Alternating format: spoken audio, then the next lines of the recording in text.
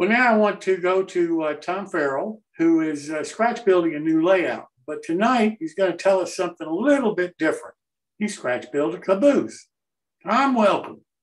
Thank you for having me this evening, and we'll get back to my layout next week. I'll have the digital command center in place, and hopefully won't bore everybody to death. I'll try to make it interesting. This evening, I have a substitute, a scratch-built workhorse caboose I did in On30, and kind of used a new technique to speed the scratch building along. Phil, if you could throw up the PowerPoint, or I could do one myself. Here we go. All right. So that's an overall of the finished caboose in black and white there. I actually made this thing in 2019. At the end of it, I'm going to tell you what I'm going to do to it when I revisit it and actually find it. It's squirreled away in a box somewhere right now. So let's just go forward here. I promised 15 minutes. I began this project with a ready-made freight car underframe. This is, they're sold in a 3-pack from Bachman. This is On30, and you can get them in black or oxide red. They're sold less trucks and couplers. I chose black. The first thing I did after removing the couplers so I wouldn't damage them was put wood around the perimeter. So I just took some scale lumber, 2x8s. I scratched the wood so it had some grain to it. And then with a black India ink wash, I stained it, and then I super glued it to the outside frame. So that right away, that gave me a huge jump start on my caboose. Go to the next page. Then I started with the decking, and again, I took scale 2x6 basswood. I scribed it. I stained them individually so they wouldn't all have the same look to them. I used different stains. It's particularly evident in the upper right-hand photograph. And again, I super glued everything down because you're putting wood on plastic, so you don't have too many choices with the adhesive. And I tried to keep everything square, so I didn't want any run out. Okay, next one. I elected to put a plywood floor in this because the Bachman underframe was somewhat warped, and I wanted to add a little strength and a little weight to a little mass to this.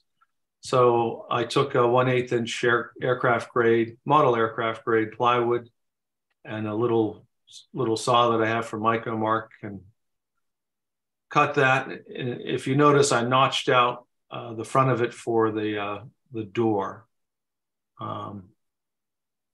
So go to the next slide.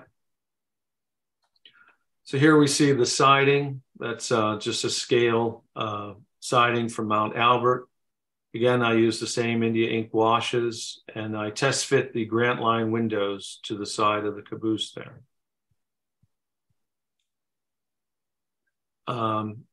Here you see all 4 sides in place. Now just like my structures, I put in 1/4 inch bracing.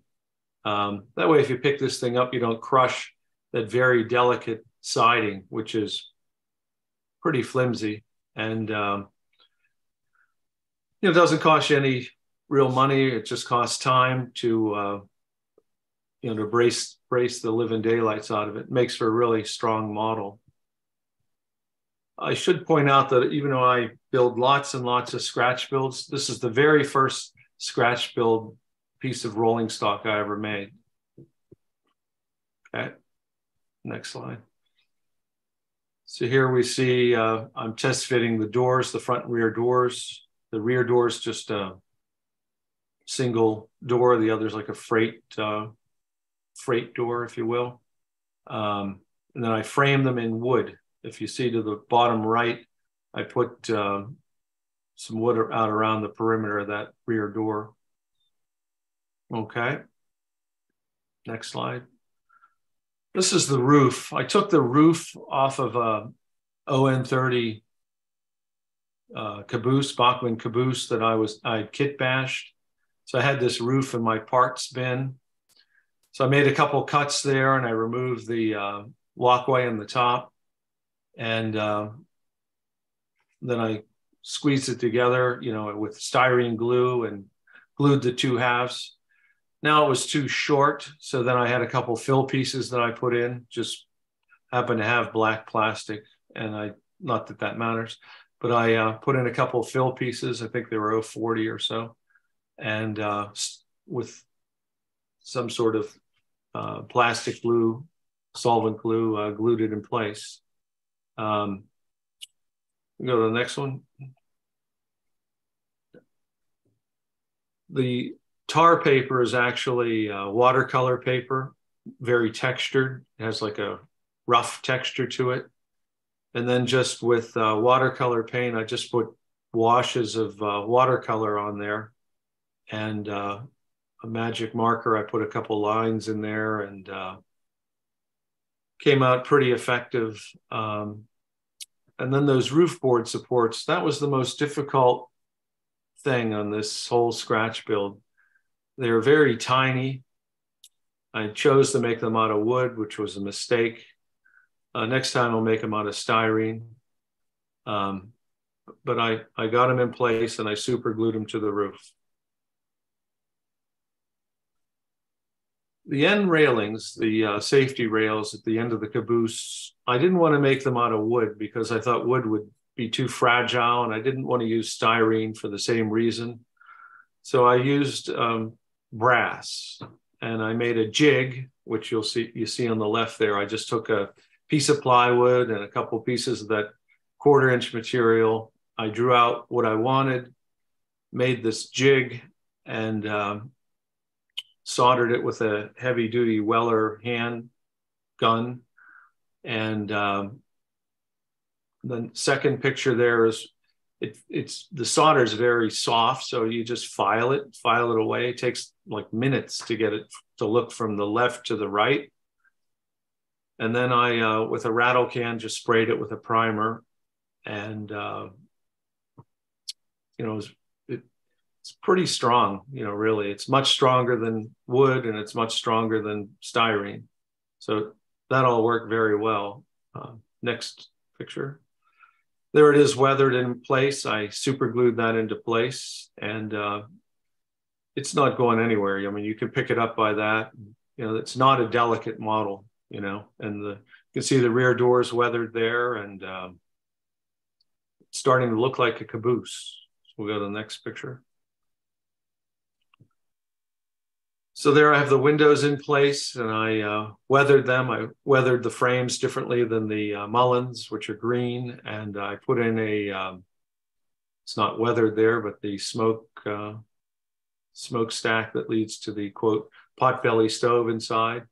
And there's a ladder there that's from Grant Line. I cut and painted it and super glued that on. I used super glue ACC for the whole model. Next picture. So there's a side view of the other side. It too has a ladder. You can see that I've put those walkways. Those are scale 2x4s running across the top of the roof. This is all Mount Albert or equivalent scale lumber. And it's all scratched with either a file or a scratching tool that I have, and then washes of alcohol washes across it, and some paint too. See along the roof line, I put some, looks like rust coming down from the roof,